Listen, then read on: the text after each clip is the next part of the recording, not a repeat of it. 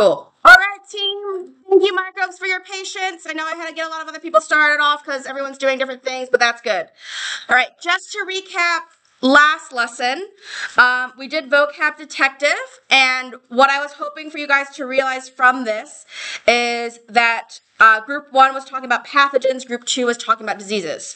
So like I said, the next couple lessons that I'm going to give you, I reckon there might be 2 to 3 more depending on how we go for time and how you guys are feeling with information load, is I want to do some clarifications because I noticed some common mistakes on your internals. Yeah? Oh yeah, don't worry, this is online already. Okay. So one of the common mistakes I saw for a handful of reports is that people misunderstood pathogen versus disease, and I saw reports on disease, not on pathogens. Yeah. So just, Sarah, you guys might need to move into another room. Sarah, you guys might need to move in another room if you're ready to talk. Yeah, Michael, I don't want to talk over you. Here, I'll open up the breakout space. Sorry. I didn't like while I'm talking. It's so rude. All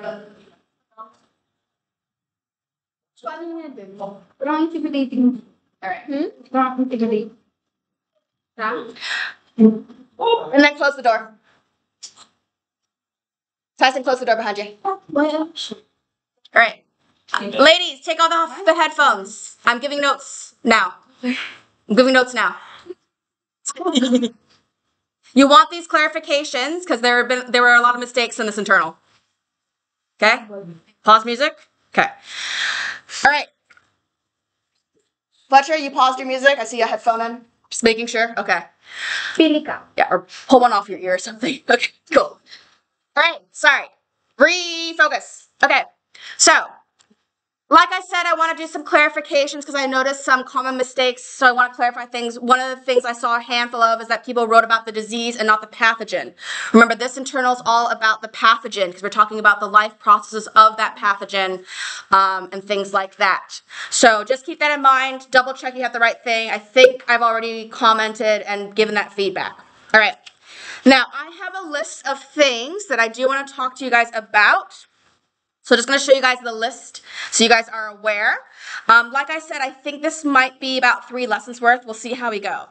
So I want to talk about viruses today and some of the merit requirements. There's another merit requirement and an excellence requirement. Plus, I want to give you guys an example using cancer. So you guys obviously can't write about cancer for your pathogen because it's not a pathogen. But I can use a lot of the context of cancer to kind of show you guys what your report's supposed to look like. So, yeah.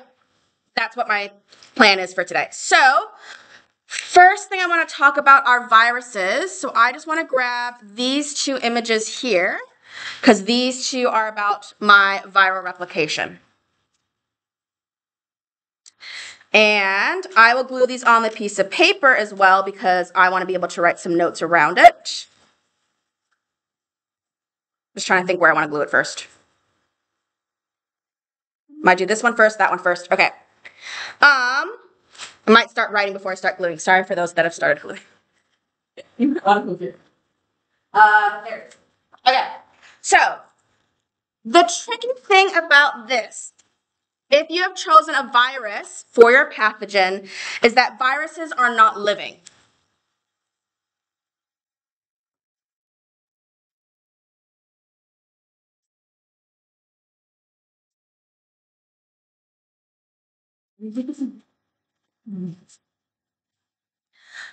So viruses are not living. That makes it kind of tricky for this assessment. Now you can still do this one for your assessment because they do, even though they don't meet all the requirements for life, they do carry out some life processes. So when we think about Mrs. C. Gren,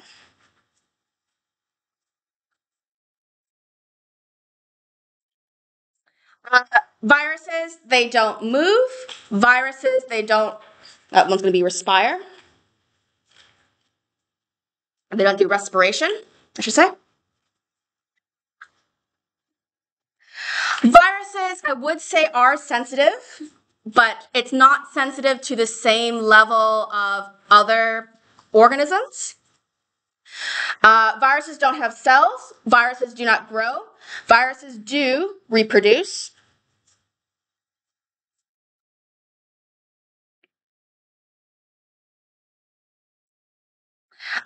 Viruses don't excrete waste. And nutrition, it's kind of like a maybe. So I feel like this is like a maybe.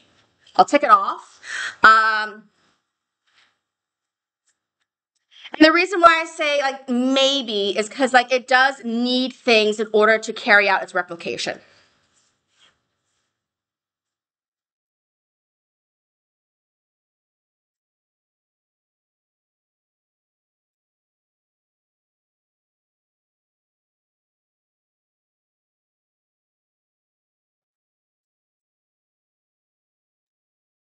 So it's kind of a mixed bag, that guy. Are we okay so far? Yes, no? Okay. All right, I'm going to glue my first bit in because I want to talk about the simpler one first, and then I'll talk about the more complicated one.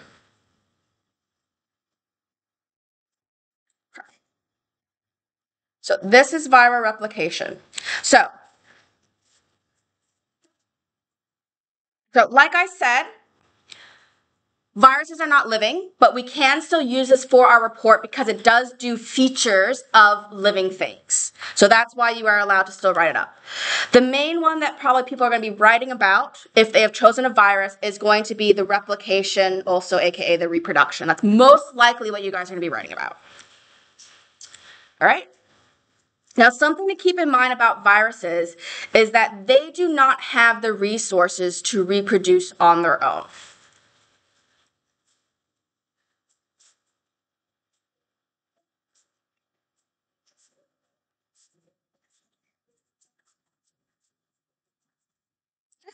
So our resources to reproduce on their own.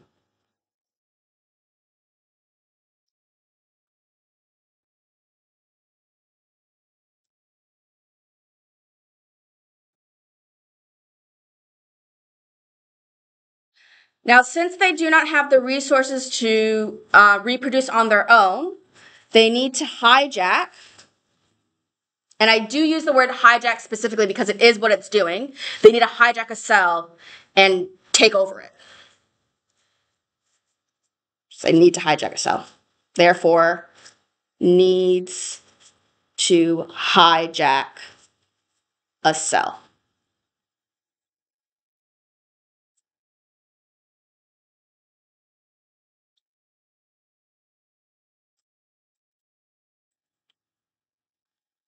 All right, keep going. Okay, so since they need the reason why they need to hijack the cell is because what they particularly want in that cell are things like their proteins. They need their enzymes.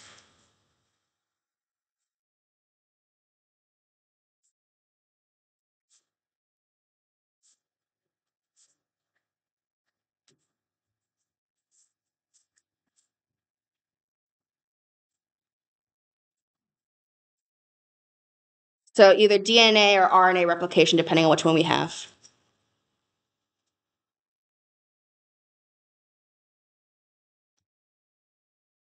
So viruses are literally just a protein coating with some DNA inside it. And maybe some protein for like an RNA transcriptase or something like that. They're really, really basic. So it's crazy that these things that are so basic cause so many problems. And that is why they are specifically targeting cells, because they don't have any of these resources. They don't have any of these mechanisms. Are we okay with that so far? All right, so this is an example. I'm sorry these pictures are tiny. I wanted to try to fit all of them in, but I figured they're pretty much okay to kind of get the idea. So this one is a bacterial virus. I'll show you guys another one as well because there's two different ways these viruses operate. But basically the virus needs to attach to a very specific type of cell. It's got a target. And remember, it's going to target with receptors. So it's going to have a specific lock and key so it knows exactly which cell they are hitting. It's really, really like specific which one they want. When they do that, they then insert their DNA, they hijack the cell, and all the cell does from that point onward is make more virus. It does nothing else. So all the other cellular functions that the cell needs to do to survive stops because it's only making virus. Eventually, so this is some type of viruses, what will happen is the cell will become overloaded and packed up with lots and lots of virus, and then the cell will explode, releasing more viral particles.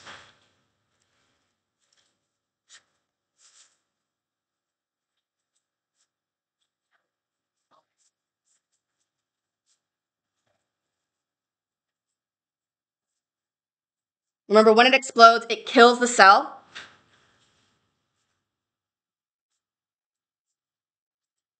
And spreads more viral particles.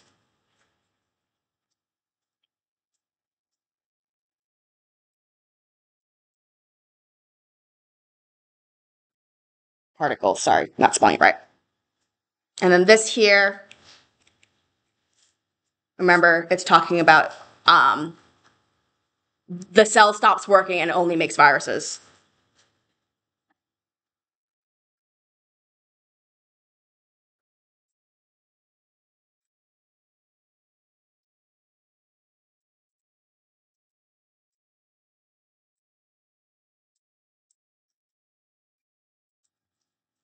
Yeah. So you see how that's really problematic when you get a viral infection. And let me find the other one. Get this guy. So I'm going to glue the next one down. All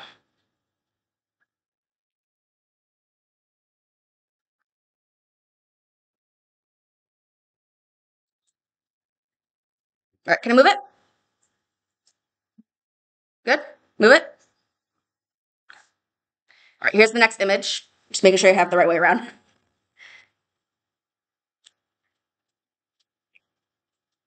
Okay, this one is more similar to what we get with our human viruses.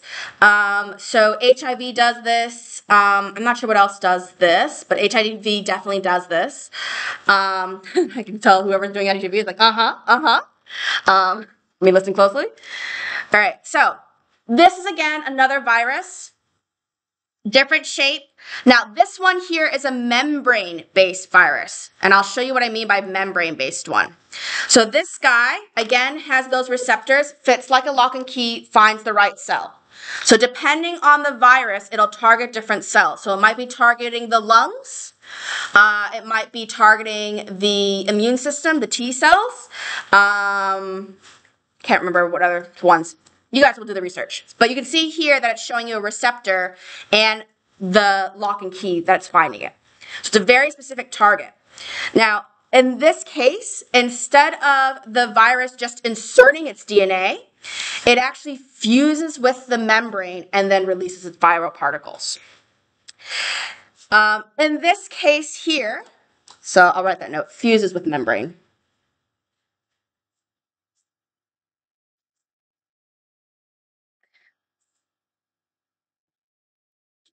In particular, HIV does this one. So what happens is it fuses, it releases its RNA in this case, because there's RNA and DNA. So be mindful, DNA is the double-stranded stuff, which is what we have. And then because it's obviously a lot, we then, I can't remember if it's transcribe or transcript. Can't remember either? That's fine. It takes the DNA code and it makes RNA. RNA is single-stranded. And the nice thing about RNA is that we use that to then make our proteins. Okay? Is that okay, or do you want to see an image of that? No? Okay. So, yes? No? Okay. So, this is a viral, this is an RNA virus. It makes RNA. It then reverse transcribes it into DNA, and then it takes that DNA and actually inserts it into our DNA. So that's kind of freaky that it does that. And then it starts the process in reverse. It goes back and, it transcribes it, transcripts it back to RNA and then making more virus. Okay? So this one here, some of the viruses you guys are going to be looking at are going to be inserting their DNA into our DNA, which is crazy. This tends to be a longer, quieter infection because they are more hidden. And then what it does is it hijacks the cell, does the exact same thing. Only make virus, only make virus, only make virus. Don't do anything else. And in this case, instead of the cell exploding and releasing the virus, it actually pinches off from the membrane and then continues to float.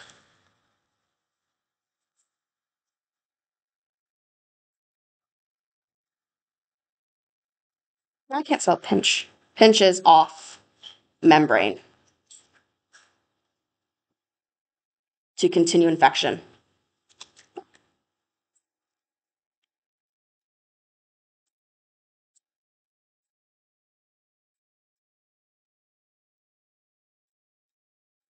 So again, that's really crazy that something that's not living is just automatically doing this.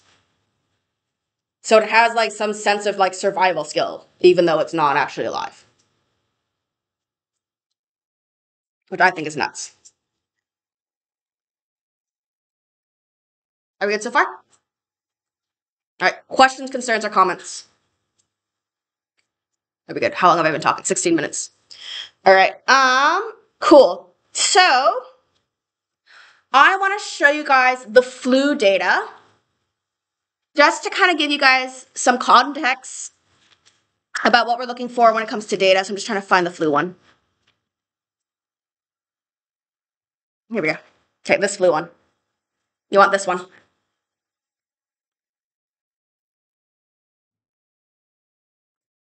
Yes.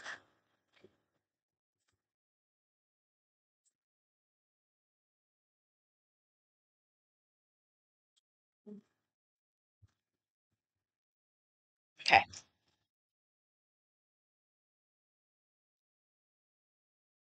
Let's get another color.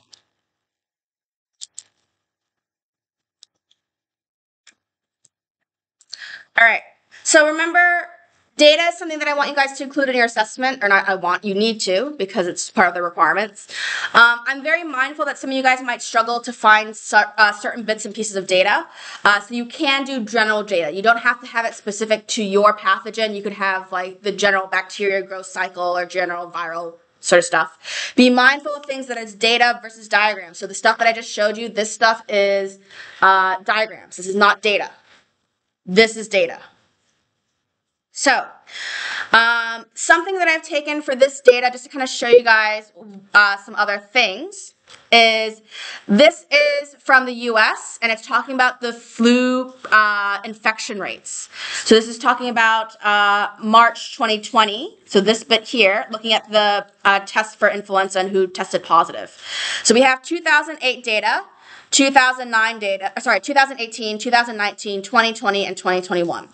Now, notice how there's going to be these spikes here, and they're happening like at the end of 2028 towards the beginning of 2029, and then it teeters off, and then the same thing, end of 2029, and then it teeters back down at the beginning of 2020.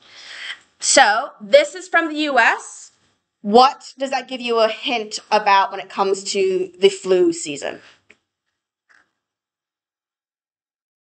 I'll ask you guys again. What? Oh, Tenzin has an answer. Are you not done yet? No? This one? What bit? Here? Yeah. Okay. All right, while you guys are looking at that note, what is happening at the end of a year and the beginning of a new year that's resulting in the flu rates skyrocketing in the United States? Cold season? Cold season, yes. So why do we have more colds in that cold season? Because it's cold. Yeah, it's winter. Yeah, it's the cold season because you get colds and flus. It is winter. Can I move this now? Okay. So this point here, we are talking about winter. Ooh. So we know that colds and flus are far more common in winter. Does that mean that the virus likes colder temperatures? Not exactly. It's not related to the temperature itself that helps the virus survive. It's related to something else. So, what happens in wintertime? It's cold. Do you spend more time indoors or outdoors? Indoors. How is that going to influence then viral spread? Increase it. So in the winter, you spend more time indoors.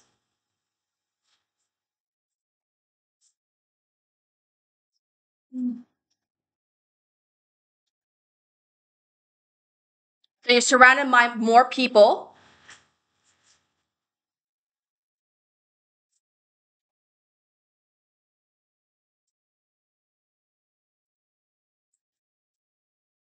And less ventilation.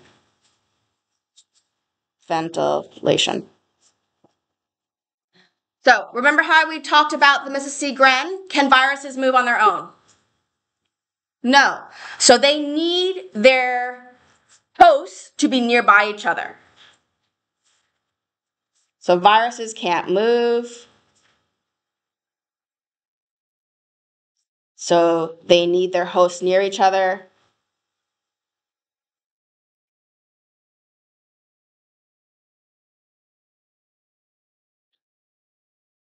To spread. Which is what happens in winter.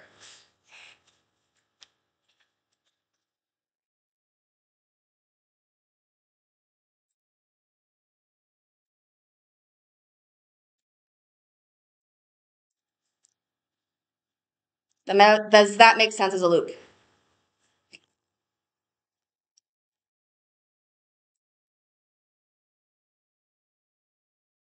All right, I'll leave that up for a second because I can still see you guys are writing, and then I'll give you the next point.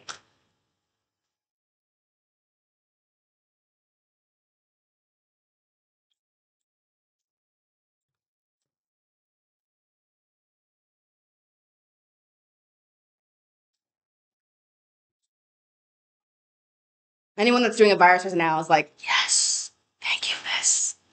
I'm so glad you're talking about this. This helps me understand what I've been reading. I should have done this earlier, in hindsight. But it's my first time teaching it, so it's all good. Hmm? All right, keep going. Okay. Nope. Pull that up so you get. Oh, you can't see that because of my. No, miss. No, miss it. Not ready. Yeah, that's fine.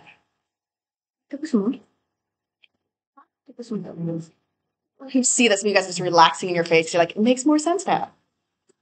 Okay. I should have realized a lot of you guys picked viruses, and I needed to give you notes on viruses. All right, can I move it now? Okay. All right. Now, you see how it has suddenly dropped super, super, super low. So even though we have another year, we don't have the same spike that we saw again. Why? No idea? 2020. We're talking about the 2020 data. Why all of a sudden did our flu rates drop? COVID. So this is the COVID year. What happened during COVID? We were inside more because we were all isolating, but what did we do? We were wearing masks. Yeah, we were doing social distancing, and we were in our bubbles and things like that. So what did that do to the virus? It couldn't spread because it wasn't giving that opportunity. All right? So COVID happened, and we were doing measures like masks, social distancing,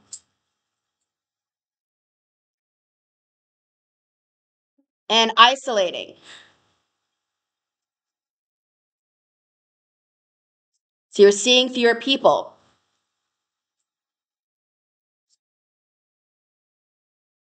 And since we were doing that, less chances for the virus to basically be from host to host and move. So this made it more difficult for the virus to move.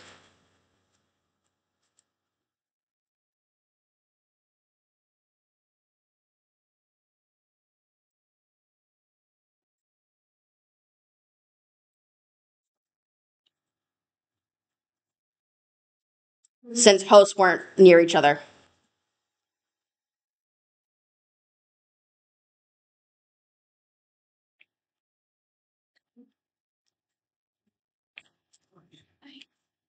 Sorry, I squished that. That wasn't as ideal as I'd want.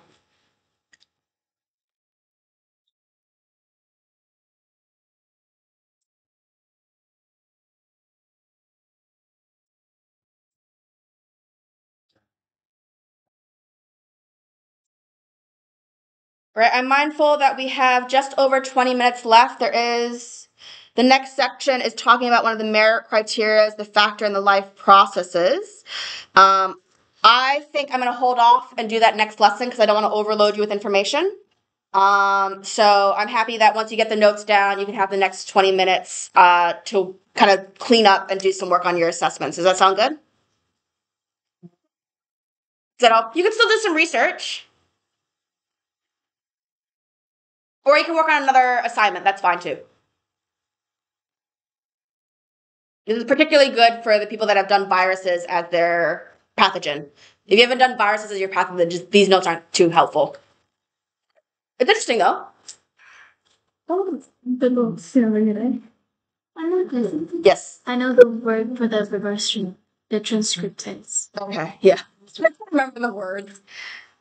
It was so long ago when I learned this stuff, and I'm not a biology teacher. If I was a biology teacher, it would be in my brain because you actually do need to know it.